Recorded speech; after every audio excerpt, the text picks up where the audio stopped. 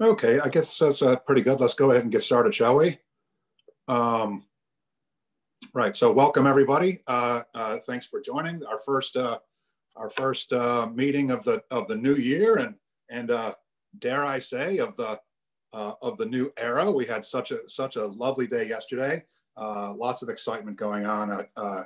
Couldn't be happier. I think I think maybe some of you may share my sentiment, but I think I just feel like there's been a great boulder lifted off of my chest. So it's just been a lovely last couple of days. So that doesn't mean that we're done or we're out of the woods. There's still lots of work to be done. But here we are in 2021. There's finally light at the end of the tunnel. Hopefully at some point in the not terribly distant future. We don't know when exactly yet, but we'll be able to resume face-to-face, in-person meetings. And so we'll inform you. There's still the National Sierra Club still has a hold on any in-person gatherings. So we still are not allowed to do that. And even once the National Club opens that up, we'll wait until it's all fully safe and sound here before we start trying that again. In the meantime, we'll continue with our monthly Zoom calls. We've got a couple of good ones lined up throughout the spring. So stay tuned for more on that. I recognize a great many of the names on the Zoom call, but there's a many that I don't. So I just want to welcome everybody. If you are not a Sierra Club member and wish to join, it's easy peasy. Head out to our website. You can just, we'll put that in the chat so you can see what the URL is. But if you just Google for Sierra Club Charlotte, it'll pop right up. Our Sierra Club local group, and you can join there. If you have questions, you can send any of us on the leadership team an email. All of our contact information is out there on the website. It's quite easy to find. We are looking for besides just joining Zoom calls, increased participation from our members. If any of you have a desire to get a little bit more involved, we would welcome that very much. We do. You can do as little or as much as you like. We do have openings on our local XCOM, our executive committee. Our bylaws call for 7, and we do have a couple of openings on that. We also have a couple of subcommittees that need a chairman or chairwoman, somebody or somebody even just to start that committee up. I'm thinking we don't currently have a chair of our political committee. We don't currently have a chair of a conservation committee. There's other opportunities as well. Roger, who used to do our transportation work, has relocated out of state. So there's room to do work with clean and fair and equitable transportation. So lots of opportunities there. We hold our executive committee meetings on the second Tuesday of every month. So far, they're just Zoom calls. And so without even any commitment, if you're just interested to see what we're getting up to, these are open. Everybody is welcome. Drop me an email or Rainey, who's on this call, heads our communication. Drop one of us an email and ask for an invite, and we'll be sure to include you if you just want to poke your head in. If you have questions, happy to talk with anybody one-on-one as well. So shameless plea for help and for getting more engaged. Nothing too onerous. We do tend to have a lot of fun, and so there's that. We are going to not necessarily do a round robin of our XCOM members for committee reports because, frankly, because of the pandemic and our relegated to Zoom only calls, not a lot to report there. Outings are just like our face-to-face meetings. Outings and service outings. So outings like hikes and bike rides and kayak trips are on hold. Service outings are on hold as well. And again, we hope to resume those, in the not terribly distant future, but certainly not before it's safe to do so. So thanks for everybody for joining. So without further ado, we'll jump right into our topic tonight, ecology gardening, making your yard a better place. Our speaker is a friend of mine, Dan Jacobovitz, and he has his own company, Eco Backyards. that does habitat construction and ecological kind of landscape design. So Dan's been working in this area for many, many years. He's currently the president of HAWK. It's the Matthews chapter of the NC Wildlife Federation. And I've worked with Daniel on a couple of his events out in Matthews as well. Great person. So Dan, I'll turn it over to you without further ado. All right, thank you very much. Welcome everybody. I will share my screen here, get this on. Let's see if that is cooperating. All right, that look right, Jerry? You able to see that? Looks great. All right. So welcome everybody. I appreciate you guys coming out. I will try and make this informative and inspiring. We've got a lot of good things ahead of us for this evening. I am a father of a 15-year-old daughter, so she tends to think I'm a little bit more preachy and judgmental.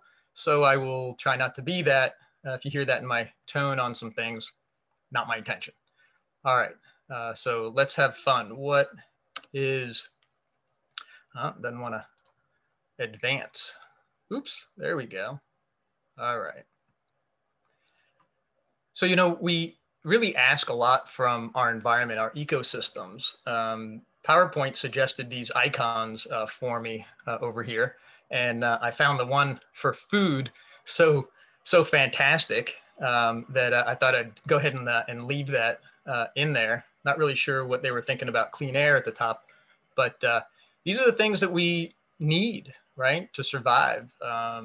All living things need. In addition, there's a lot of other things that we get from our environment, from our ecosystem, and certainly pollination of crops like corn, for instance, wind pollinated. So these are the type of things that we're requiring to survive. Pest management would be another one.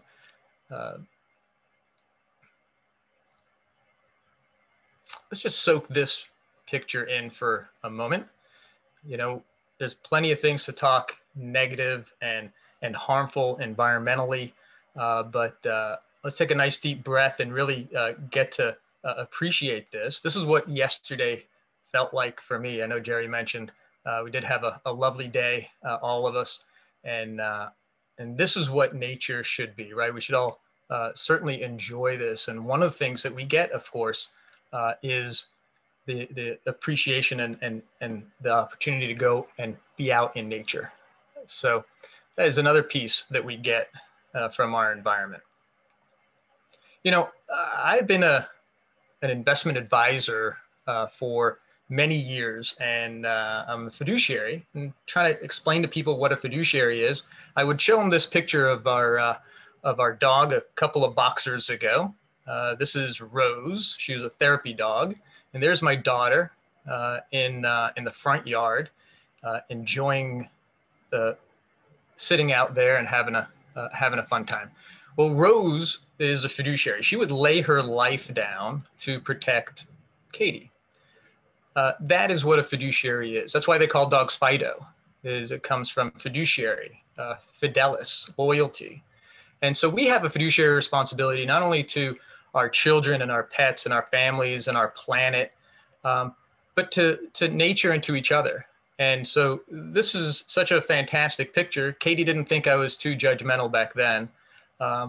We've got Marley behind me over here. It's another white boxer that we've rescued. So, when we're talking about what ecology gardening is, the mindset of it, when you see this picture, beautiful big house, a lot of property. What do we keep in mind while we're gardening here? We've got a nice big buffer of trees between the properties, so that's fantastic. It'd be wonderful if there were big corridors for wildlife between properties, and opportunity for habitat and shelter. Well, what's what I see when I look at this, I see a lot of erosion around this pond. I see a lot of fertilizer runoff. If you notice over at the ditch between the house and the pond there, certainly it's considerably more green. So that means the fertilizer didn't stay on the lawn, but rather ran down. We've got that erosion. It's missing nature here, and it's missing a buffer along the water to keep erosion at bay, keep pollutants at bay.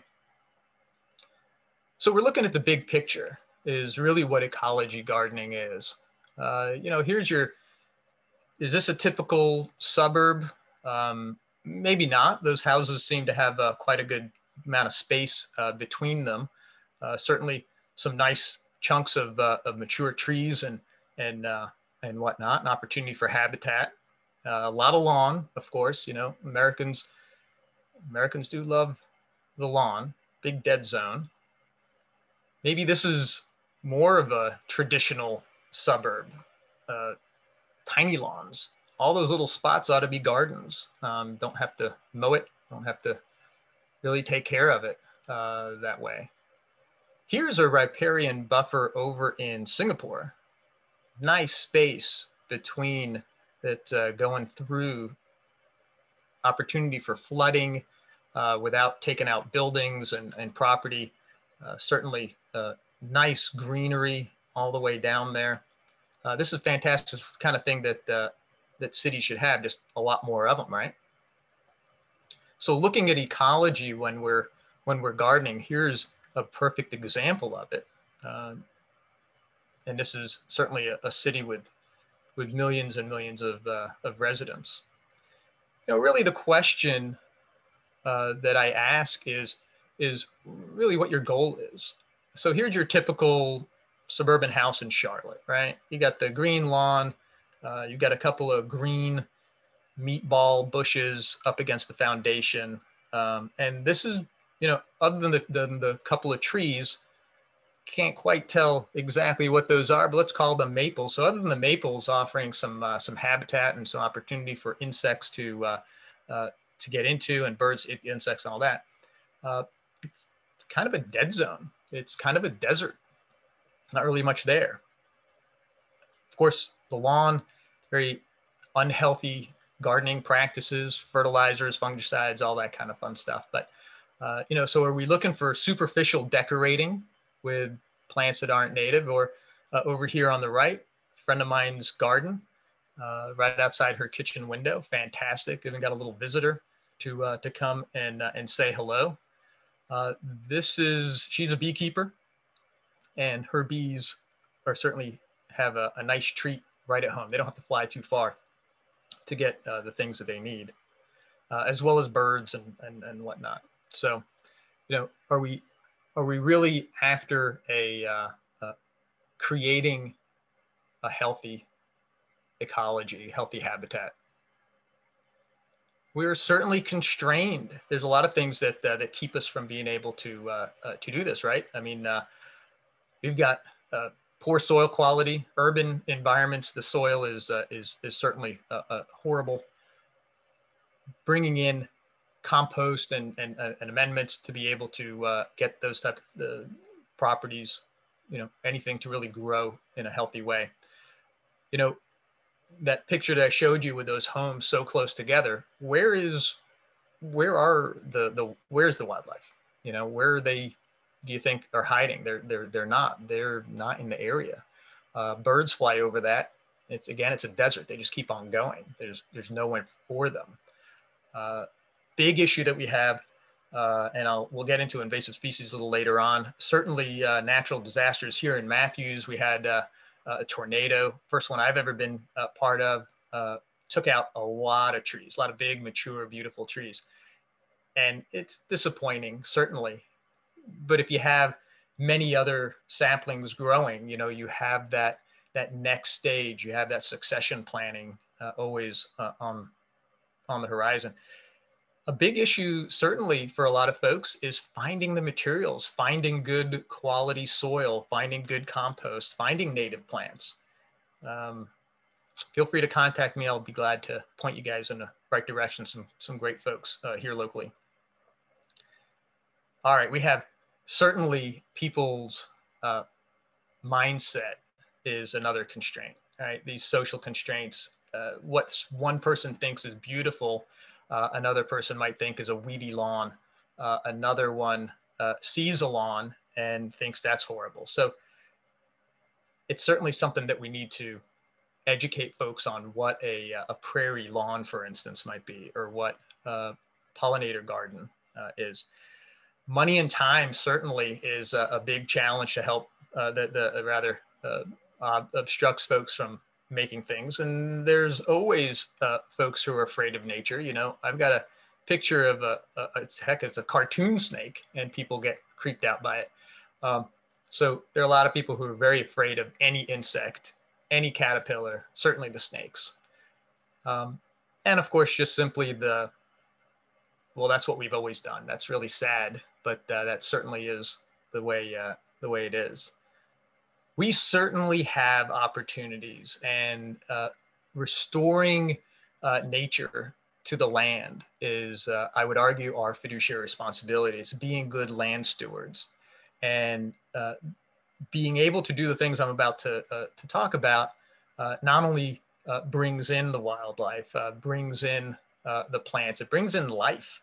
And like we were talking earlier with the tornado that shot not too far from my home, when you have plants that are the next stage, they buffer each other. You know, you have one tree standing 65 feet up in a field, it knocks down fairly easy. But when you have 30 of them buffering each other, they can withstand storms like that considerably better.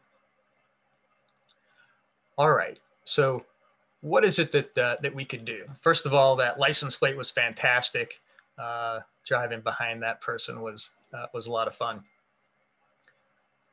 So choosing natives is at the beginning. You know, the big issue with native plants versus non-native plants, if you're not familiar with this debate, native plants and native insects have evolved with each other, and there are certain insects that are specialists. They will only lay their eggs on that one plant. That's it.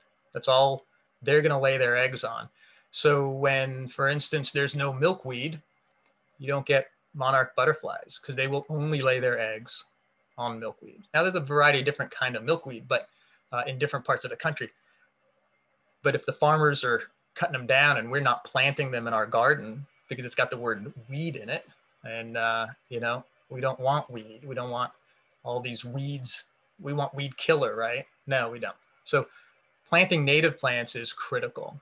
I've got a little light over here. It's kind of blocking my screen. My apologies. So fertilizers, pesticides, herbicides, insecticides, all of these things are killers. So instead of using those, there's a lot of opportunity. For instance, if you have insects, for instance, if you have slugs, I would argue you don't need chemicals to take care of that. You actually have a different problem. You don't have enough bugs. You don't have enough frogs. You don't have enough snakes. You don't have enough ducks, chickens in your yard. So we've removed those other things, the predators of our enemies. So if you're not happy with a certain insect or whatnot on your property, find who eats that. It's a heck of a lot better, much better solution. You know, mice, get hawks and owls, invite them over to your property. So the ones that I have underlined here, those are the most important. Removing invasives. Oh my goodness.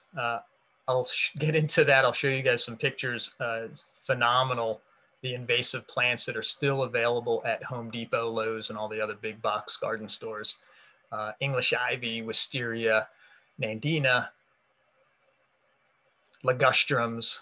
These are all things that you can still go buy, and meanwhile they're in our woods just eating our woods and smothering all the native plants out of there. You know, limiting how much you water is certainly important, particularly with natives. You don't have to water them nearly as much. You certainly have to, when you plant them, you have to, you know, take care of them for a good while. Maybe you maybe a year, particularly through the summer down here in Charlotte. And knowing what you're planting and knowing the conditions that a particular plant needs is critical. But my absolute favorite out of all of this is kick back, grab your favorite beverage, maybe some M&Ms or something, and just look at your garden. Let it be. You don't need to rake all those leaves. You don't need to take care of cutting all those dead leaves and stems and everything else off of your plants. Leave them, because all of your native insects really want to be in there for the winter. And I'll show you that in a minute. I think you guys already know my opinion on lawns, but if you're gonna have one, go ahead and mow them high, add some white clover. It's not a native, but it's fantastic. It's a legume, so it fixes nitrogen. It produces fertilizer for the soil, stays green. And matter of fact, if you have a nice stand of it, you really don't even have to mow it. It only gets up maybe about 4 or 5 inches. So it's perfect. Compost pretty much fixes everything. It's my cure-all. Instead of reaching for fungicides, you reach for the compost that has fungus in it, but they have the good fungus, good bacteria that'll help your soil, help your plants. And of course, all of this creates habitat, and we'll look into a little bit of that. This is one of my biggest pet peeves. I know you guys see this almost everywhere you go, and now if you hadn't paid attention after this and the next slide, you're definitely going to see this, unfortunately, everywhere you go. So tap people on the shoulder and let them know that they're doing it all wrong and how they can do it much better, because a pencil stuck in the dirt is not the way you plant a tree. You get these roots, you get root rot. There's a root flare that is supposed to be above the ground. This root collar is perfect in this image. This is what it's supposed to look like. The above ground cells, and then there's below ground cells. So the roots, they can stay moist and stay under. You see these people mound their mulch like a volcano, and the answer really is a donut. Now, I'm not a fan of having a lawn so close, because the weed whacker is going to nick this, the anchors on this tree over here. But this is certainly better than just mounding all that mulch on it. So about 3 feet of mulch around all this would be great. And all of what that tree root collar being exposed should still be exposed when the mulch is applied. All right, if you guys don't know Doug Tallamy, Dr. Doug Tallamy, we had him present for us over in online a couple months back, and probably one of my favorite guys. And this is his study talking about what birds need. They need a lot of squishy bugs, particularly the squishy ones, to raise their young. You know, they can eat seeds when they're older, but the babies, I think you've seen them feed their babies. You've seen videos of that. They kind of just cram that food in there, right? So ideally, it needs to be some soft stuff that mama is cramming down those babies' throats, and they need a lot of them. So this is a great article. It's a great study. At the end of this presentation, I'll show you one of his books that was truly like an epiphany for me years ago when I saw him in person here in Charlotte 6 years ago. And then he just did a presentation for us, which go on YouTube, type in Doug Tallamy, you can find a bunch of his presentations. You know, ditching pesticides is an obvious one. The mosquito sprays take out all of our natural assassins that we want, like these ladybugs. You know, there's so many other insects that you want on your property to keep all the pest insects away. And of course, if you get rid of them all, then those birds don't come, and they're taking care of a lot of them for you as well. All right, we talked about earlier, here is a property very close to downtown Charlotte. The picture on the left is the same spot as the picture on the right. Was hired to chainsaw into this property. It was like being Tarzan, trying to find what we even had in here. Unfortunately, almost everything that you see in that left picture is invasive wisteria, Chinese wisteria. There is an American wisteria. It's not as showy. So we've imported the Asian version, which is much showier. They're both fragrant. They're both very, very strong plants. But the American wisteria didn't do this. It doesn't take over your whole property. It's not invasive and stays relatively within bounds. This is still an ongoing project, but just in the first 6 feet, which we didn't even know was there, is this crepe myrtle. And it was probably you don't see the top of it, but it's probably about 25 feet tall. And so we're going to see if it survives. In the back of this lot, here is my arborist, who's a pretty stout fella. So you can see his hand on a tree. That is actually a wisteria vine. And there's 8 of these wisteria vines about that same thickness over here. The tree that you see to the right is about 4 feet away. I didn't get one picture with all of that. That wisteria vine isn't even touching the tree until about 25 feet up in the air. And it probably hadn't been there maybe not even 10 years. So it grows crazy fast, which what makes it so bad. Smothers everything, girdles things, girdles trees, as you can see on the right. There's a lot of English ivy there too. Again, both those plants available at your local stores. Shouldn't be. So right behind Tobias down there is also Mahonia, another invasive plant that you can get at your local big box store. So we cut all this off to expose this beautiful big willow oak. And this went up the whole length of the tree. It's a nice big, fairly mature willow oak, and we're gonna see if it survives. So we won't know for a while. We didn't cut all of everything off. We cut it off the bottom. Don't want to sun scald this tree. It's been used to wearing this coat for a long time. But that is invasive plants. And so this is in an urban environment. Can you imagine just out in the woods? So, oops. All right. So planting the right plant in the right place is critical, right? So trees, power lines. So if you plant the wrong tree under those power lines, this is what Duke Power's subcontractor arborists are going to do to your tree. None of those are good. Not good for the tree, not good for you, not good for aesthetics. It's terrible. So knowing what you have, what you're working with, so go with what you're working with. So many people want to change what they have. If they've got a boggy area in their yard, plant a rain garden. Plant something that will work there. There's plenty of plants that'll work and have wet feet. And there are plenty, of course, that absolutely will not survive there as well. So, read the weeds. So dandelions and crabgrass grow in compacted soil. So you need to decompact it. And earlier I mentioned compost is the answer. Compost is the answer to a lot of gardening woes. So compost is actually a fantastic way to decompact your soil. Being a lazy gardener is what I'm trying to show you here. All the stems, all the leaves that your neighbors put on the curb and spend a lot of time and a lot of blower noise and pollution are getting rid of all these things.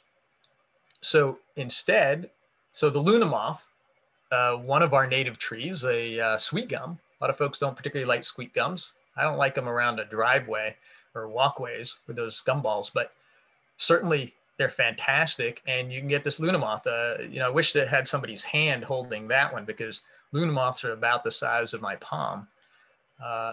They overwinter in the leaves that are on the ground.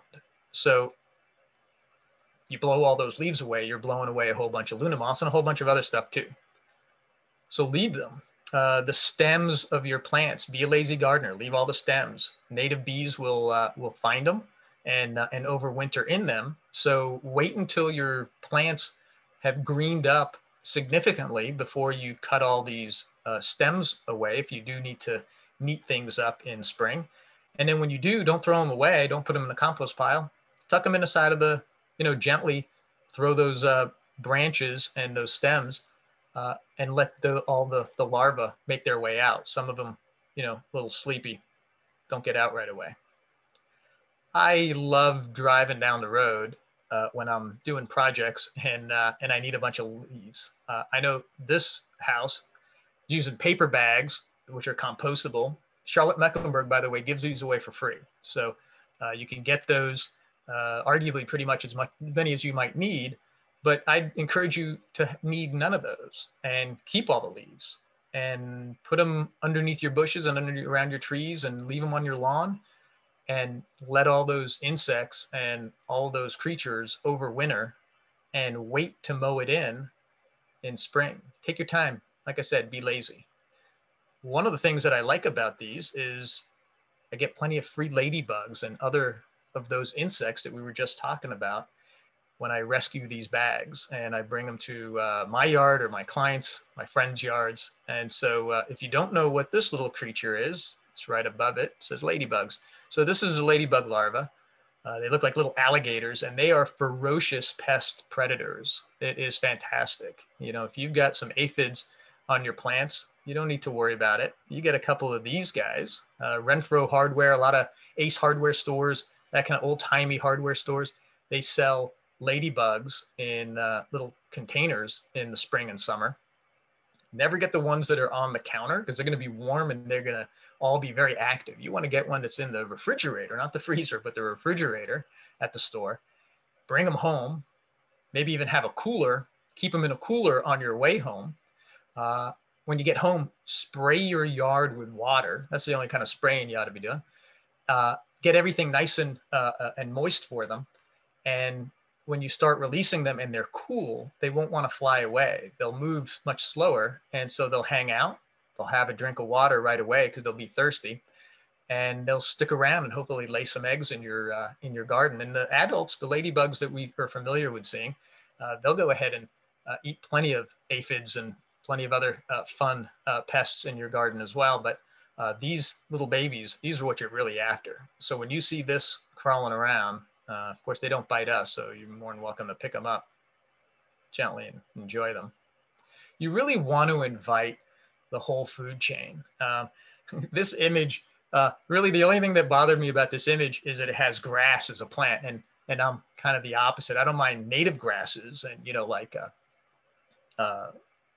can't even think of one right off the top of my head right now, but obviously plants start everything. And insects are the really that primary food source for all the creatures because not too many are going to want to eat the plants, right? So insects are eating the plants. Everybody else eats insects. And in a lot of cultures, of course, humans eat insects, chocolate covered grasshoppers. Hadn't quite made it to the US too much, but really all of this quite honestly starts with the soil. The decomposers, the fungi is really phenomenal. I mentioned earlier, compost the answer to a lot of gardening problems, and the bacteria, the nematodes, the fungi. The bacteria goes ahead and actually creates glues that keep soil from eroding. So I did a project for a client, and she had a lot of erosion. We built some stairs up on a bank and packed it full of compost. And so the erosion from all the rain that we have drastically improved, and it will only improve even further as the bacteria continues to grow in that compost and truly glue that soil together. The fungi breaks into the soil and helps with compaction. And of course, mushrooms are the fruit of the fungi. So there's tons and tons of fungi that we don't see underground in the wood itself. And then this is the fruiting and sporing bodies of that organism. I love this. I love this quote. I wish I knew who to attribute it to. You can eat them all, but a couple of them are going to kill you. So there is a whole economy going on underground in the soil. So trees can't grow without fungi. And what's cool is that the fungi will go ahead and coat the roots, and some of them actually penetrate different kind of fungi. But the trees go ahead and give the fungi and the bacteria sugars, and the fungi go ahead and make available the nutrients that are already there in the soil, but the tree can't just get on its own. So what a beautiful symbiotic relationship here. Lots to talk about here, but that's kind of the nutshell of it. Again, why compost is the answer. Compost is full of bacteria, well, healthy bacteria. So if your compost stinks and it's sour, well, then that's anaerobic. It sat in a bag too long, it got wet too long, whatever the case might be. That's not what you're looking for. You want something that smells just earthy and almost like inert. Just smells nice and sweet. Best I can describe it. So when you're buying a plant from the garden shop, I always recommend pull it out of the pot, because it's been sitting there probably in the sun. So half of it's been cooked during the day. The other's kind of, sitting there, it's kind of been shady. So if you pop it out, you'll notice the roots on the hot side are usually dead if they've gotten too hot and they haven't been shaded enough. And so if you pull that pot out and you give it a sniff and the pot didn't smell like nothing, don't buy that plant. You've got anaerobic bacteria in there. You're already got the top might look nice. It might be blooming, but your plant's in decline. That's not a good plant to buy. Little tip. All right. So here is the Mecklenburg Cooperative Extension Agents just posted this a couple of days ago. And this is a North Carolina home in an HOA controlled community. And this is the garden she went ahead and got permission to go ahead and build. And to think of all of the life that she brought back into her garden here. Not to mention, don't have to mow any of that anymore. So this is fantastic. This is a gorgeous example of not a huge piece of land and doing a great thing. Certainly the beauty's in the eye of the beholder, as I mentioned earlier. Not really much going on up top there, but that's kind of your typical garden, right? So I much preferred this down here below. So Spokane, Washington went ahead and had this, stole it off of their Facebook page. Love this picture. One of the easiest thing to do is plant from seed. So it's certainly very inexpensive. There's seed swaps. There are people that you can go and get free seeds from. Matter of fact, the North Carolina Botanical Garden gives away free seeds of their plant of the year, their wildflower of the year. This year, I believe it is the beautyberry. Absolutely love beautyberry. Gorgeous. If you don't know it, look it up. You will love it too. Beautiful purple berries clustered together about the ping pong ball size. And they're pom-pommed, along a stem. They're not just all in one big bunch. Very cool. Just make sure if you're going out to buy beautyberry, you're buying the native variety. So whenever we're talking about all these plants, these common names, you have native variety like a maple, right? You got Japanese maple. Kind of name gives it away. It's not a native plant. So using an ecotype from a plant, it could be native to America, but it's really like a Northwest milkweed, for instance. So that's not the local milkweed that we have here in the Carolinas. But what's cool about throwing seeds out is if it's not the right condition for them, they're not going to survive. So you don't go and plant something and then realize it dies. It'll plant itself, and you broadcast a whole bunch out there. And things move around, right? These things will reseed themselves, and they will survive. You still have to take care of them, right, while they're getting established. But it's a nice, inexpensive, downright, free way of doing it if you've got folks to donate you some seeds.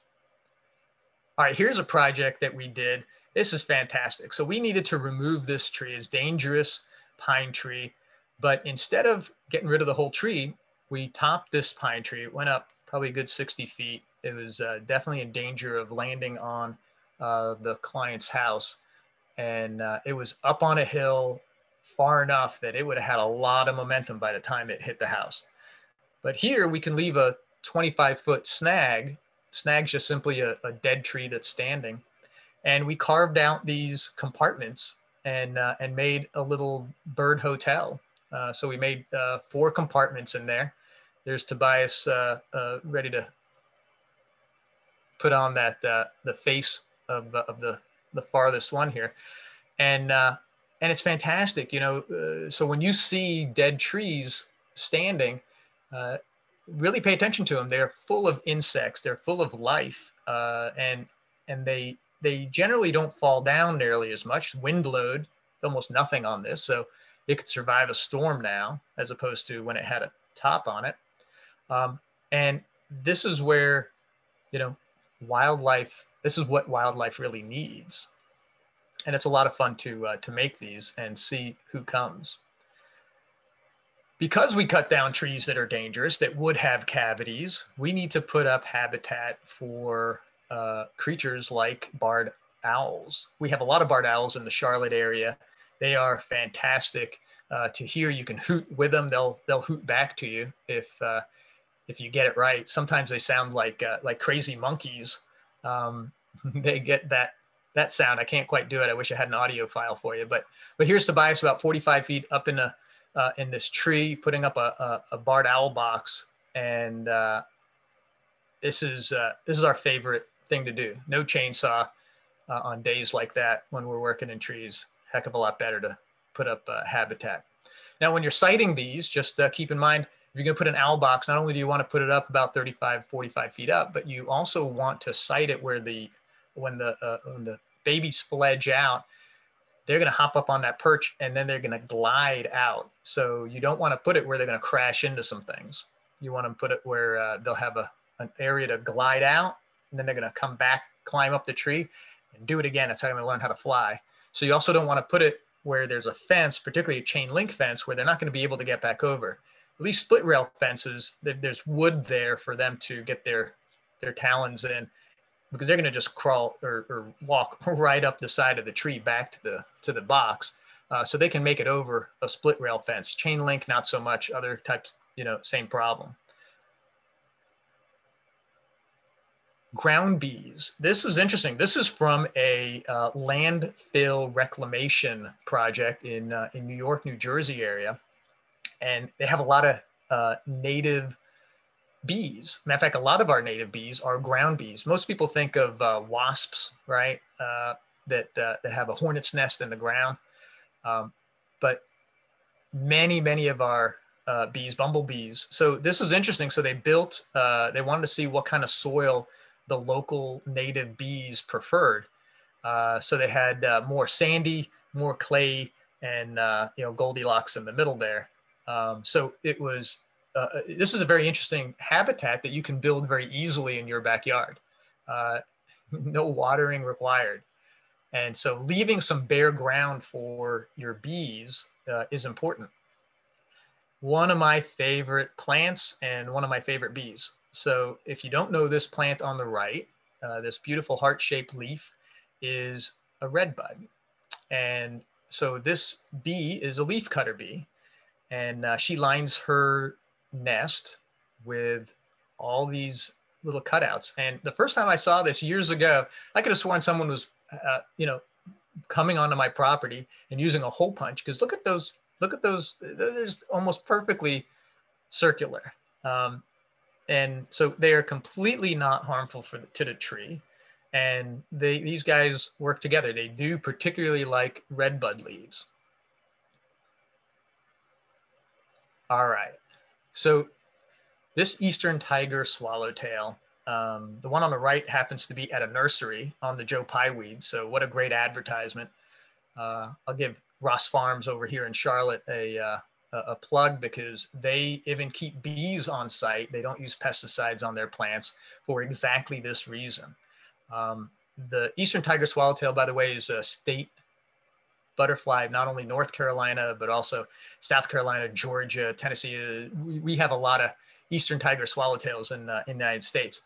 But they are specialists also. They require, just like the monarch, certain plants. So when you see this caterpillar, this hungry, hungry caterpillar, munching away on that milkweed leaf, the milkweed in the middle there is your common milkweed, butterfly weed to your left, much bigger, the milkweed in the middle, the common milkweed, but great plant. Pollinators like when you see bees and wasps coming to get nectar from it as well, but they don't lay their eggs on it. But the monarch, that is the only plant that it will lay its eggs on. So if we don't have milkweed, we don't have monarchs. And I know that we've done a great job from an advertising campaign for a few years now, but monarchs are in massive decline. They used to line farm fields, and they're, I got to be honest, they're a little bit of a pain in the butt because they're sappy, and I don't blame a farmer for not wanting that in the midst of his crop. But we used to have plenty of it, and now we don't. And so it's really up to us as good land stewards to plant these native plants so we can keep the heritage that we have instead of seeing these guys go away. And even Marley likes monarch butterflies. They really are the quintessential butterfly that everybody can recognize. But they are in grave danger. So please help us out. Another lovely plant, passion vine. You get a couple of wonderful plants, a couple of wonderful butterflies that will come and lay their eggs on it, eat it, and pupate into these beautiful butterflies. And in the meantime, you get this gorgeous flower. And I don't know if you guys are familiar with maypops, but it's a beautiful little, I don't even know how to describe it, because if sometimes it tastes more tart, the little fruit that comes out of it. But if you have an opportunity to get yourself a passion vine and let that fruit ripen on it a good long while, pop one off, and you can even eat the seeds in it. But if you eat the pulp and spit the seeds all around the garden, you'll get a whole bunch more of these vines growing. All right, so you guys, I should have had this slide kind of blocked where you couldn't see which is which, but the viceroy uses mimicry because the monarch is poisonous. It eats milkweed, which is poisonous, makes it poisonous. So it tastes really bad to birds, so birds don't bother to eat them. And so the viceroy over time has evolved to mimic. The only way to tell, it took me a while when I first saw this too. Do you see the line that is going parallel with the edge of the right viceroy? That is how you would tell the difference. You know, good luck when it's flying along and fluttering its wings to see that. But willows are the host plant. Matter of fact, it's the only host plant. Again, viceroys are specialists. A lot of these insects are specialists. So you've got eastern tiger swallowtail that will also willows could be a host plant for mourning cloaks and eastern commas, but they can host on other plants. The viceroy only willow, and I'm not talking about weeping willow, which almost everybody is familiar with. That's an Asian type of willow. We're talking about the native willow. So plant one and you will have those. Spice bush, great plant, very cool caterpillars and beautiful butterfly. So when the first stage is green, the second stage is even bigger and is got this orangey color, and it uses these eyes to make it look like a little baby snake to keep predators from eating it. Its head is actually all the way almost under that side with those fake eyes. Very cool. Tulip poplars also will host spice bush swallowtails. Tulip poplars are humongous, gorgeous trees. All these are native trees here.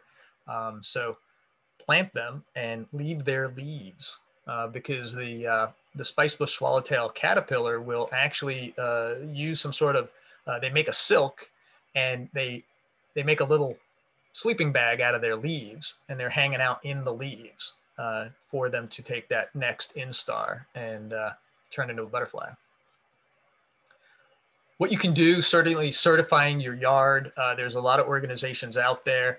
North Carolina Wildlife Federation, or the National Wildlife Federation has a certified wildlife habitat certification that I encourage folks to not only learn about. Xerces is all about butterflies. Monarch Watch is creating these butterfly way stations. Again, all of these, if you did everything in my list, you would qualify for a certified yard easily. You know, food, water, shelter, place to raise their young, not using chemicals. Basically, you're building habitat. That's what we're after. So I thank you very much for your attention, and I wish you, all the best with everything that you're going to do building your wildlife beautiful gardens. These are two of my favorite books. Dr. Larry Mellichamp was over at UNCC, recently retired. He's got a couple of great books. This one's my favorite. A lot of great information on why you would want this particular native plant or what might be dangerous about it. And Dr. Doug Tallamy, that's one of his first books I read. He just had another recent one, Nature's Best Hope.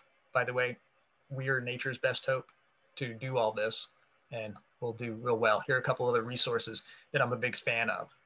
I appreciate it. I imagine we have a couple of questions. I wasn't able to see the... Yes, we do have a couple questions. Jane Tanner would like to know, how do you get rid of wisteria without chemicals? Yeah, so wisteria is a good one, right? It's tough. So there's a couple of different ways. One, of course, manually removing it. The property that I showed you earlier that was just the total Tarzan jungle of wisteria. The ground actually had about 8 layers of vines. We weren't even walking on the dirt. There was vine upon vine. It was like a big giant spaghetti about 2 inches thick all over the ground. So you need to manually rip that out of the ground. Now you can cut it at the base of a tree, but it's going to grow back from that. I'm an accredited organic landscape guy, and I'm not a fan of chemicals. You can continue to cut it every time it pokes out. You will eventually exhaust its sugar reserves, its carb reserves that are in its roots. That takes a lot of energy. It takes a lot of time. You can take the tiniest amount of an herbicide and not spray it, but just dab it on the cut end.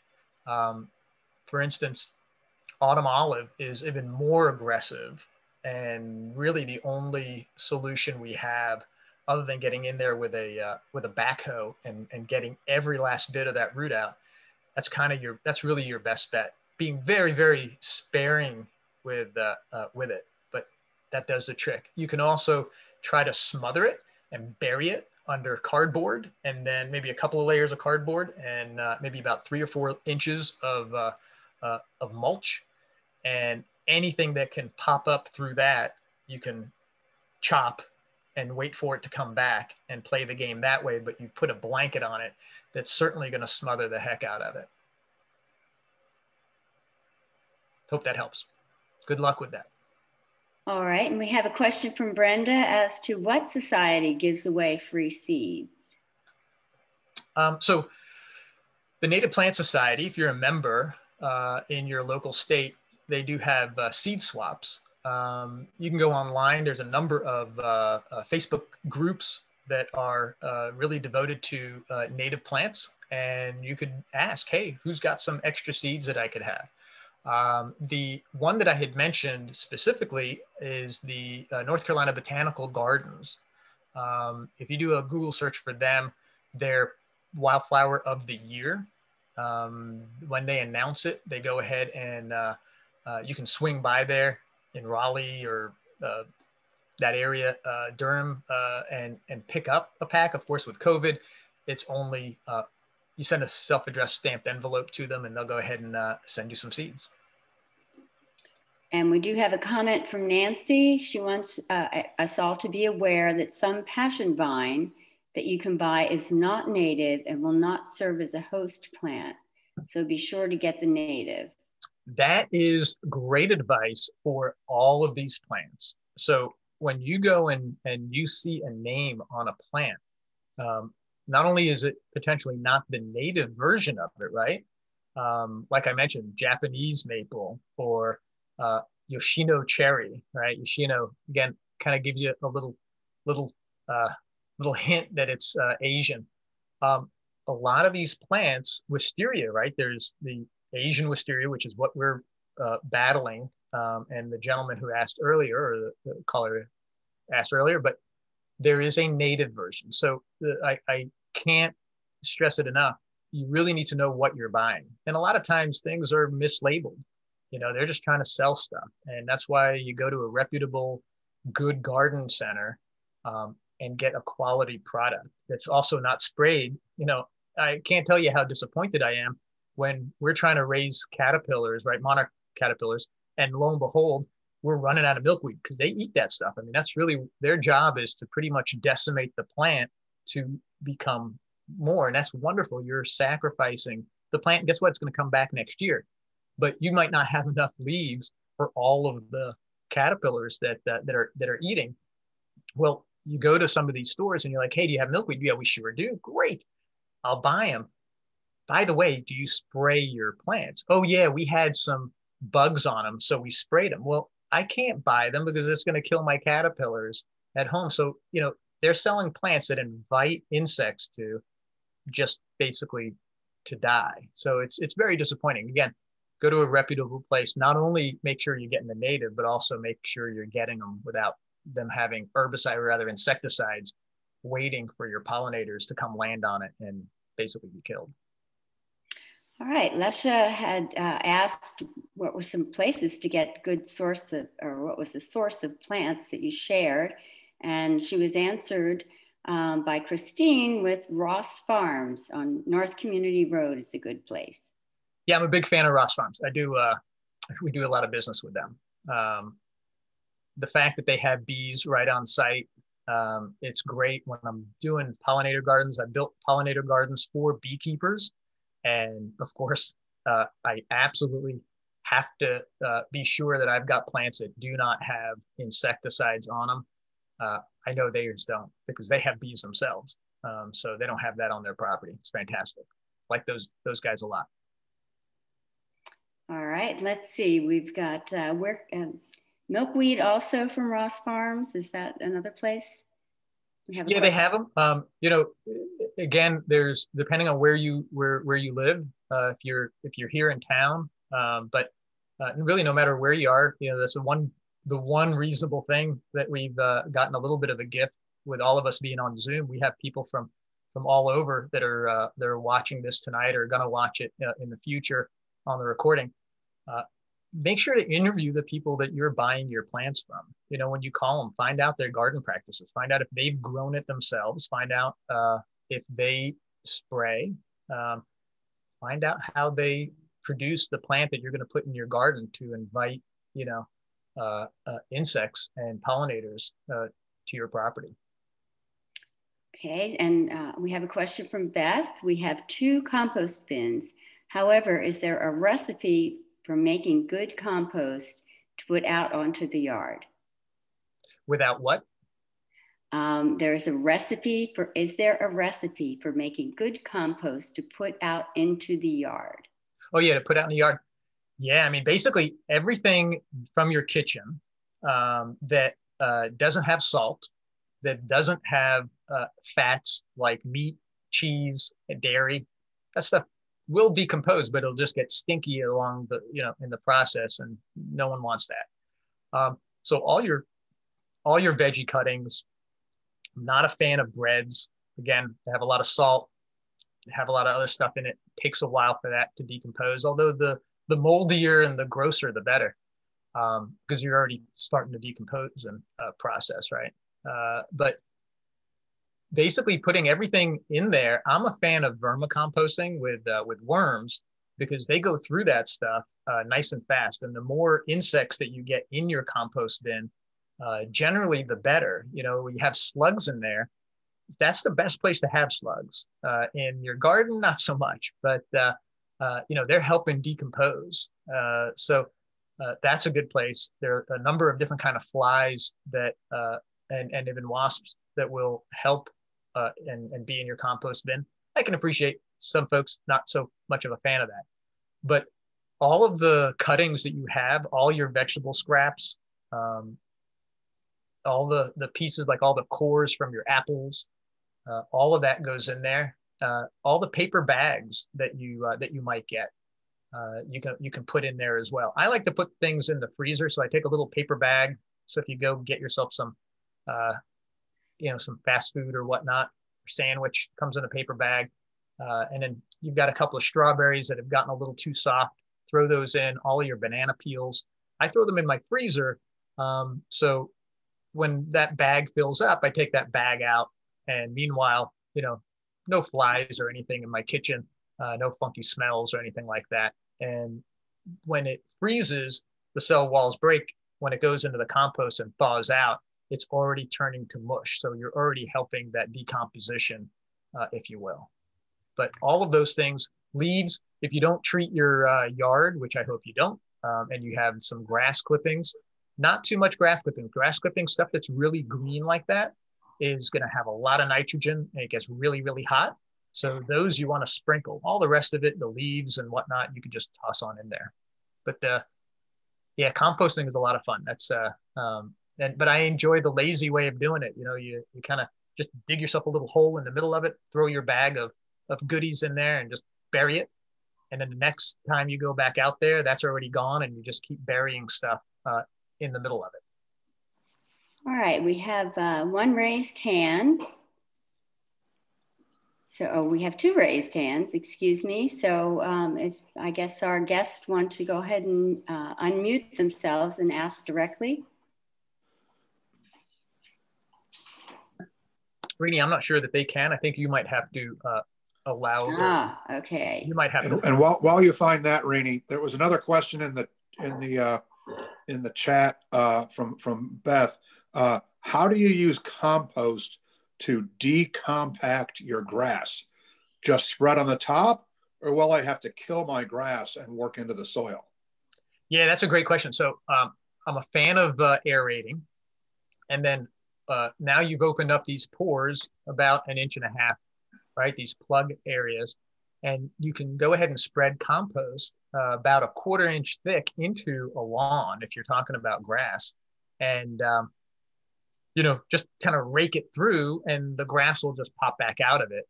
You know, you don't want to smother it, but you can take compost and just scatter it, you know, handfuls at a time, any time of year, and just throw it out there, and it'll just go ahead and grow through it. And you're adding all of these good beneficial things. By the way, I didn't mention coffee grounds earlier. That's a really good one to toss into your compost. Quite honestly, I know people who just take the coffee grounds, just throw them under, you know, each brew, each day is a different bush or around a different tree. So you can throw those around out into your yard as well. Okay, Anne, go ahead with your question. Yes, can you hear me? Yep. Yes. Mm-hmm. Oh, okay. I've got little tiny red worms in my compost. Just real tiny. Are those good worms? And is that good compost? I'm a lazy composter. I just put everything in the bin, and eventually sometimes I go through it. And I do want to get more intentional about it. But in the meantime, how about those worms? Yeah, for the most part, I mean, if they look like your normal garden variety worms, whether they're small or not, there are a lot of different kind of earthworms. Now, the one for you guys to keep your eye on, earlier I had mentioned to you, when you go to the garden shop, you know, take the plant out of the pot and look at it, smell the roots. One of the other things that you should do is look in, and mostly it's going to be at the bottom. That's where the worms are going to hang out. It's the coolest spot. What you're looking for is a particular worm. It's a flathead worm. You guys all know what a flathead a hammerhead, rather, hammerhead shark looks like. Well, the head of this worm, and it's a fairly long worm, kind of flat in its appearance, but the head itself looks like a hammerhead. Those are an invasive worm. So if you see anything like that, you definitely want to squish it, and squish it a lot, because those actually, amazingly enough, are the kind that you cut them in half and they come back.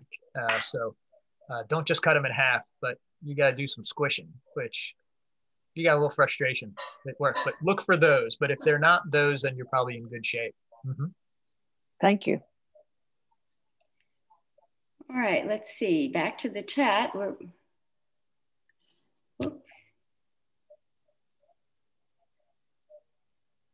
All right, back to the chat. And we did, oops. Sorry. We did have a question about eliminating Tree of Heaven and kudzu. Yeah. So kudzu is actually surprisingly easier. It's a fast grower. You can, it does produce a pretty and a nice flower. Problem is that it ends up eating your whole habitat and just smothering it. So you got to reach down and find where it's coming out of the ground. It'll have a crown, almost like a little potato.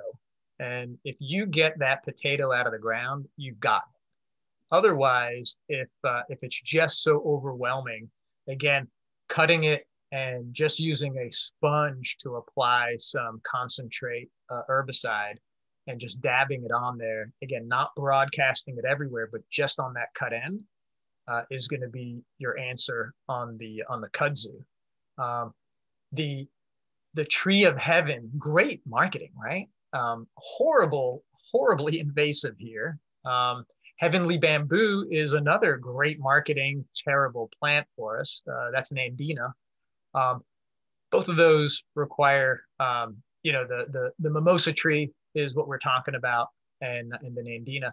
So you've got to cut them down as they start to sprout back up. You chop on the trees a little bit easier, because you can get a stump grinder and grind that out. The nandina is a type of bamboo, which is considerably tougher. But again, their roots aren't as terrible as traditional bamboo that just is really very, very labor intensive. But nandina, you can get with a shovel. You should be able to handle that without it using herbicides at all. Good luck. We also had a question about Bradford pear. Yeah, that's an interesting one. City of Charlotte and a lot of municipalities around the country were giving those away for free, particularly after we had Hugo back in 89, 90, something like that. And we lost so many trees. And we thought it was a good tree, grew fast, had pretty white flowers on it. Unfortunately, its offspring, what it pollinates, makes a tree that has tremendously strong thorns on it. And not only that, but they're also very invasive. So getting to it and to deal with it is yet one more big obstacle. So a lot of people don't like the smell of the blooms on them. They break fairly easy. Things that grow really fast break and decompose very quickly. So on a big storm, half of one of those trees, that Bradford pear, will be laying on the ground. And then, of course, you got to go and chop it away, get rid of the rest of it. But those are fairly easy trees to kill. But unfortunately, they are invasive. So if you do have one, for instance, if it's on city property or in a right-of-way, you call the city to trim it, they will come and just remove the whole tree. They're on a mission to get rid of all the Callery pears, the Bradford pears, out of the Charlotte area. It's you see them on the highways. I mean, they're just super invasive. Yeah, so I'm glad to hear that you're talking about getting rid of it. Please do. Okay, I just want to mention that if anyone else has a question, or if you had your hand raised, probably easier just to put it in the Q&A or the chat. So let's see, we've got a lot of thank yous for a great presentation. Great. And I think we may be coming up on the end of this. Let's see. We have someone who says they had a nice vine pop up in the yard. They decided to keep it. The vine looked like a passion vine, but miniaturized. And the passion flower are white. The passion flowers are white. They also got small fruits on it. Looks like a miniature maypops. I don't know what. Yeah, that's right. Okay. So, one of the things I'd encourage you to do is don't be too quick with your clippers. Find out what you're dealing with, because that thing's not going to take over your yard in a season. Kudzu, even kudzu won't take over your yard in a season, but there's a great app I like to use. It's called iNaturalist. It's free. You can get it for whatever phone you have. The letter I and then naturalist. And you take a picture, you put it into it, say, what did I see? What did I find? And it'll give you a number, whether it's a plant, an insect, an animal. It'll identify it for you or give you options and a bunch of pictures to be able to see, is this what you have? I would encourage you guys to do that with insects, every insects that you find, particularly caterpillars. The answer with the caterpillars, unless you find like 1,000 of them, it doesn't matter what kind of caterpillar it is, it's fine. Just leave it. I know a lot of folks who grow tomatoes and cabbage and cucumbers and squash and that kind of thing. We have a bunch of beetles that'll come in there. Now, if you get a chicken, you won't have that problem at all. So I would say you don't have a beetle problem. I say you have a lack of chicken problem. There not too many people going to go out and get a chicken. I can appreciate that, but that's really the solution. But if you just have a few, ultimately it's not that big a deal, but that is bird food. So the more birds you can invite to your yard with bird feeders, nair that, invite the birds to come and hang out and eat all those things. So identify what it is, and then deal with a little bit of damage. A little bit of damage is not going to be a problem.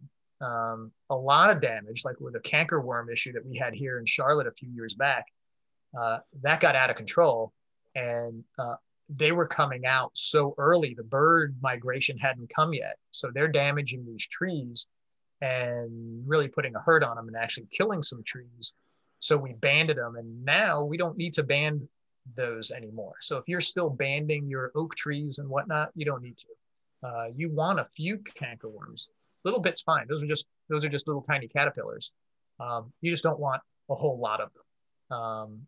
So when it gets out of control, that's why you want to invite those birds. We want to protect those because they take care of a lot of pest management for us. Hope that helps. All right. We've got one that is asking, what specific plants, trees, bugs does Charlotte need the most right now? The number one answer is caterpillars of all kinds. That is the number one food source to have more birds. And so, this time of year, you put out seeds. Adult birds are what you see in the spring and summer. They need a lot of insects to feed those babies and to raise them big enough. So the best that you can do, and of course the ones that are the most beautiful, are these native plants that support all these pretty butterflies. Some of them, of course, have their defense mechanisms, like the monarch. Birds aren't going to eat those because they know that's why they're really bright and showy. They want to be seen, and that's why their mimics try and be the same, because birds already have figured out, oh my God, those things taste terrible, and they're not going to eat them. But all sorts of other insects, and the way you have a lot of insects is a lot of plants that you don't spray. So quite honestly, if you encourage your neighbors to quit with the mosquito sprays that take out, it's basically a nuclear bomb for the day, and it takes everything out. And then whatever its residual capacity is, it keeps taking them out. So if you happen to see your neighbor that you just can't convince to stop with the spray, pay attention to who's applying it. It is illegal for them to apply it to a bloom of any kind. So if you see them applying it, you can call the city and I would just call the owner of the company. I just call the company and threaten to call the regulators, and they'd lose their pesticide application license. They're not allowed to apply that stuff to a blooming, because the bloom obviously is going to attract insects. And if they're pretending that they're spraying for mosquitoes, well, mosquitoes aren't going after that bloom. They're coming after us. They're coming after the dog. They're coming after, right? They're looking for a blood meal. Oh, there is something I wanted to teach you guys. And matter of fact, Talamy talks about it in his new book. I've been talking about it longer, so I'm trying to compete there. But in any case, get yourself a bucket or a kiddie pool, and you can put some leaves in it. You want to get the water a little funky, not gross and not terrible. But we were using it to clean the dog's feet, and we didn't change the water. The water got a little funky, and you noticed that the mosquitoes really liked it. They were laying their eggs in it, and they get these little shrimpy larvae kind of jiggling around in that water. Well, you can go to even Lowe's and Home Depot sell mosquito dunks. It's basically a bacteria in a dunk, so it's slow release. You just toss it in that bucket or toss it into your little kiddie pool, and it wipes out just the mosquito larva. So you can make yourself a giant mosquito trap. I'd encourage you not to do it right by your back door, because you're inviting all the mosquitoes there. Do it somewhere in the yard, but just don't forget to keep throwing in a mosquito dunk every few weeks. And it's very inexpensive, and you will have yourself thousands upon thousands of mosquitoes that you would have gotten and killed in that water. And frogs like it. Just make sure to put a couple of sticks in there so frogs or salamanders or whatever that decide to jump in there have a way to get out of that kiddie pool or out of your bucket. But that's a great way to remove the mosquitoes, so your neighbors don't need to spray for mosquitoes. But don't put those things like in a creek. They're not meant for open water. There are some other things that they will affect, but like in a bucket, it's only going to affect mosquitoes. Mosquito larvae. It's not going to kill the adults, but you won't get those subsequent generations and generations all summer long. All right. We also have a question about the scientific name for native wisteria. If you do a Google search, I'm terrible with the Latin names. They're tough. If you do a Google search for American wisteria, it'll be. Now, I'm a big fan of NC State. So if you do a Google search on any plant name and then put NCSU at the end, they're a big horticultural school, and their web pages are fantastic. They even tell you about the poison or the flammability status of a particular plant. So if you've got a wood-sided house, you may not want to plant certain plants. Like native honeysuckle is actually, I wouldn't put it on a wooden house. Conveniently in Charlotte, we're not really in a high fire risk, but if you're further out west or whatnot, they'll even tell you if that plant has a flammability rating. So NCSU, NC State University, do a Google search for that, and you'll find all the information you've ever wanted to know about a particular plant. Really good resource. Here's an interesting one from someone who says their compost had maggots this year. Is that a good or bad thing? Yeah, you see, I'm a fan. And so one of the things that you can do, I know people are a little squeamish about touching that. That's just larvae, really. They're not necessarily good or bad. Depends on what was in your compost. Certainly, if you put any meat in there, it's going to attract, kind of like that common fly. But other maggots, also great bird food. So sometimes if I get a bunch, I'll just scoop them out, put them in a dish, and put it right there by the bird feeder, and they appreciate that. So the answer is yes, that's good. We've got a question about, is there a good vine that you can plant or weave into an existing chain link fence that can act as a better natural barrier and give year-round natural privacy? Urban living, about 5 minutes from uptown Charlotte. Yeah, so there's a bunch of native plants, native vines. For the most part, they're fairly deciduous. The native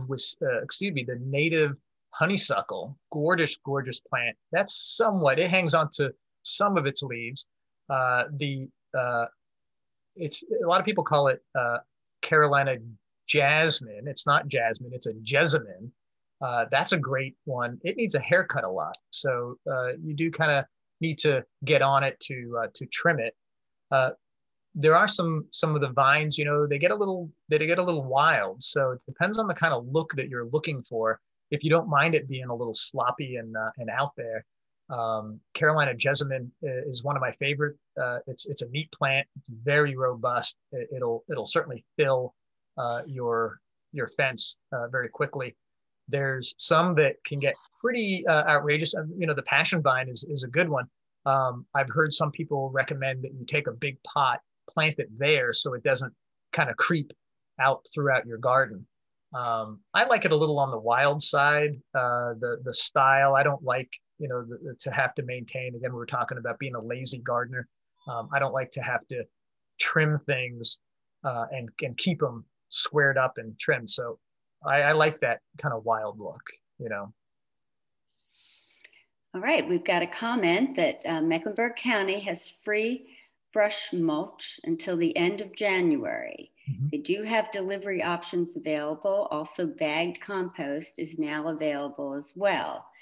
You just go to wipeoutwaste.com for locations. Yeah, so we've got the compost that they make is actually certified organic. It's very, very good quality.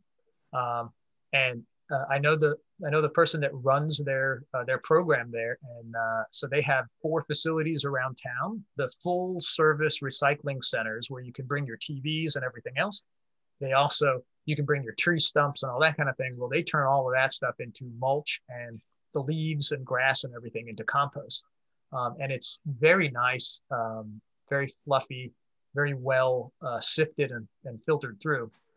You're going to find little bits of trash, unfortunately, in pretty much all mulch and whatnot nowadays, because again, people they put plastic bags on the side of the road with, on the curb with all their grass clippings and that. And so folks have to rip that open, and eventually some of that plastic is going to get in there. But it is very good quality, and they've got a lot of it, right? A lot of people are gardening. Unfortunately, a lot of people still put their leaves on the curb. But at least that stuff's not going in landfills anymore. They're making a good product out of it. So yeah, if you have an opportunity, if you've got a truck, I'd definitely go out there and get yourself some for your yard. All right.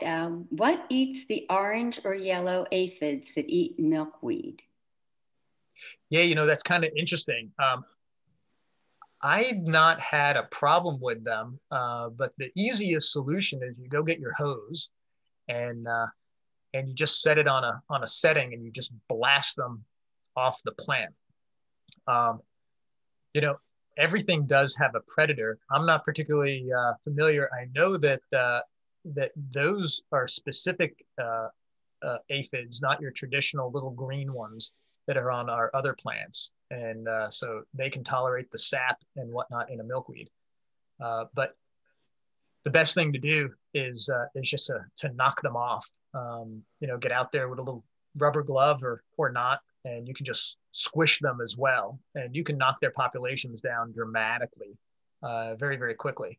But they're not really so terrible for the plant. If you're seeing a real decline in the plant, then, maybe address it. But otherwise, again, revert to, rule number 1, be a lazy gardener and let it be.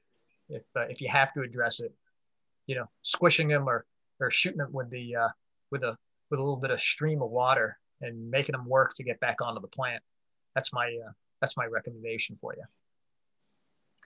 And we have a question about an easy, sustainable way to have a water source for insects in the yard. Yeah, so butterflies are a big fan. They like rotting fruit and little puddles, like mud puddles. So if you have a saucer, a big saucer, pot for a saucer, or saucer rather for a pot, fill it with some gravel, let it rain, let the sprinklers hit it with your water hose, whatever. That's a great one because it lets them get somewhere it gives them an opportunity to land and not fall in. That kiddie pool mosquito trap that we were talking about. I always have branches all in there to give an opportunity for bees to land on the branch, and then they'll go and drink out of that water and fly away. So again, I'm a big fan of that, except you just want to make sure that you've got some of that mosquito dunk in there, because that'll be, again, a mosquito. Any little standing water, they will go ahead and lay their eggs in. So it's really a good, great opportunity for you to go ahead and wipe out that next generation. All right, well, this I believe is our last question. Virginia remarks that she was really surprised by the number of black swallowtail caterpillars on the fennel she planted. Is there another plant that attracts different caterpillar species? I have milkweed for monarchs and end up with a large batch and not enough at the end of the season last year. Fennel was hardy enough though. Yeah, they like the things that we like to eat too, right? Big challenge, of course, is deer going after them, and deer will pretty much eat anything when it gets when they get hungry enough. So planting a bunch of it. So you're really fortunate. You've got a good population of butterflies, and encourage your neighbors to plant a whole bunch of fennel as well. It is amazing the different plants that, and I'm not a butterfly expert, but it's fun to know that, hey, don't cut down that sweet gum, because I know you may not love that tree. You don't like raking up those little balls, but you get Luna moths from it. But I don't know all of the different, there's just too much to know. But I will encourage you, fantastic book for exactly that is Bringing Nature Home, and more recently, Talamy's newest book, because his whole mantra is really around caterpillars, moths, and butterflies, Lepidoptera. That genus is what we need, caterpillars. And so he talks about plant this, you get this. Plant this other plant, you get this. And that NC State University, they'll talk about what plants are hosts to what as well. The group I was going to recommend, the name of it escapes me for a moment, but they're butterfly escapes me. If you do butterfly organizations, you'll be able to find what host plants for what caterpillars and what butterflies and moths. But I'm delighted to hear that you've got them. That means that you're not spraying your yard with a whole bunch of poison. So congratulations on that. I really thank all of you for sticking with us this long. Great questions. And don't ever hesitate to reach out if there's anything I can help you with, by all means. And I'm delighted to see Sierra Club doing all the wonderful things that they do, as well as to help us get to yesterday's lovely events as well. And I wish all of you best of luck in your ecology efforts. Have a great night. All right, I just want to mention that, yes, we will post the recording, and you can find that on our website, charlottesierraclub.org.